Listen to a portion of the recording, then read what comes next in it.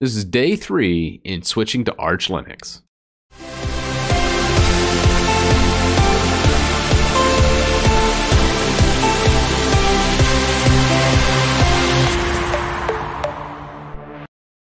So this is going to be video 2 out of 5. If you hadn't checked out day 1, it's up there.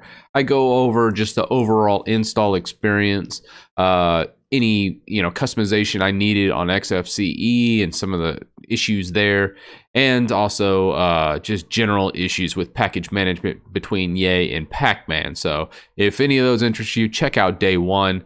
I'll link it above. So I have 3 main topics for day 3 here that I wanted to go over. The first of which is package management. I touched on this in the first one. However, someone in the comments said, hey, try out pamac, or it's basically a GUI for package management. It is way better than terminal, which is hilarious because I know Linux, since time has been time, hey, you drop to terminal to really be efficient at installing packages. Well, in Arch Linux, I mean, this is technically not the case unless you're installing, 10 or more packages, And even then, a lot of times if you have to look them up, it's easier to do it in the GUI and just using the search tool. So, wow, really, really impressed by this Arch Linux because a lot of people don't like using terminal. I personally do, but this package management, pamac, wow, I'm blown away by how good it has been in Arch Linux. So topic 2 here is updates. The updates in Arch are bleeding edge. I kind of understood this coming into it, but I didn't understand to what extent. It's really neat to just kind of have a roadmap of what the rest of Linux is going to be like in 6 months to a year, because usually a lot of these things hit Arch first and is pretty much tested extensively on these rolling releases. So there are rolling releases for like Debian and the other ones, but it's really nice to know. It's my very first rolling release with Arch, and I can see a big difference as far as new features are concerned. My graphics, since I'm a Vega 64, heavily rely on the Linux kernel being up to date, and having this rolling release and a lot of the newer packages, such as Vulkan and other ones, have been just a godsend when it comes to gaming on Linux. So if you're thinking about, hey, using mainly Linux gaming, you're going to have a lot better compatibility with Arch or an Arch-based distribution. So updates, really, again, a very highlight of Arch. I thought I would hate it because of instability, but I have only had a couple issues with it actually stuttering or locking up. I've had about 3 lockups, and I'm averaging about 1 a day, or actually I was averaging about 2 when I first started out, but after some updates, I'm in a pretty good area right now.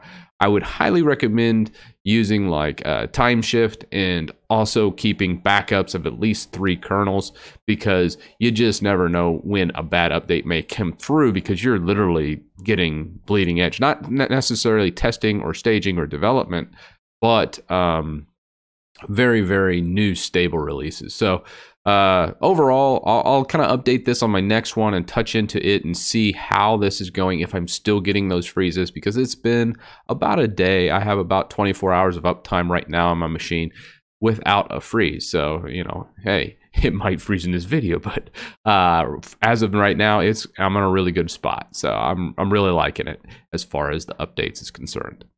So the last thing I wanted to go over is certain driver installations or assistants such as Vulkan, Mesa, OpenCL, all these things that help accelerate graphics or utilizing your GPU better in Linux. Because a lot of times your GPU just doesn't get utilized in many games. I think a lot of Linux users don't realize this, so they try out one of the games and then they get in there and go, oh, well, performance is crap. It's done. This is just horrible. So out of the box, the gaming performance wasn't great, of course, because heck, nothing's set up in Arch out of the box for the most part.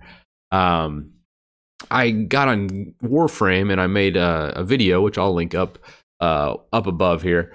It was gaming in Linux, and I went over Warframe. When I first launched Warframe without doing any modifications whatsoever, it worked. but it was very, very laggy. So it was stutter. I'd have issues with the load times. It would just all of a sudden go, and then it's just not a pleasurable experience or a playable experience, in my opinion, right out of the box. So I went on, the repositories and just did the pamac, pulled up the package manager and the GUI, and went through and installed the new version of Vulkan, which was the dxvk-bin file. This installed both the 32-bit and 64-bit version, and some various utilities to check out clinfo, of course, clinfo package, and then also glslang for glx, just checking out that information and what it was giving. But on top of that, the other two I would mention is Mesa and mesa-demos, and opencl-headers and opencl-mesa. And then there's some other miscellaneous lib32 packages that I downloaded for specific games, just to make them run a little bit better, but it's very specific to those games. Overall, this made it so much easier because I could just get on Lutris and say, hey, it's using, async, or it would be using this version of Vulkan. It was very easy to get that and install it. Where before, you'd go through this build process and go to a GitHub page, clone it, and then do all that BS, and having the AUR either automatically build it if it needs a build, or having the package already just sitting there and you just hit install. Arch makes that very seamless, which my hat's off to them, and I've had probably the best gaming experience thus yet on Linux using Arch. I did not expect that at all. It was very neat to see a lot of these new features that Ubuntu and the rest will be seeing in the future, but Arch has today. So overall, as far as that subject is concerned, I am super happy with this. As far as the lockups, only a couple, no hate there. But I'm in a really good spot. I'm looking forward to my next update. I'm going to have 3 more videos in this Arch series. The next one will be more of a professional of nature. I'll be back at work. I'll be able to test a lot more work-related things, especially with virtualization, because from at work I can't get away from Windows, and there's many specific softwares I need, or third-party softwares I need to run either in a virtualized state, and I need to kind of address that. So expect the third video to be more centralized around virtualization and other professional-based features. But for this one, as far as being home for the Christmas break and kind of seeing all of this kind of unfold as far as gaming, actually being able to pull up a couple of those, it's been a lot of fun, and I'm looking forward to the next 3 that I make in the Arch series. But that's it for today, guys, and I'll see you in the next video.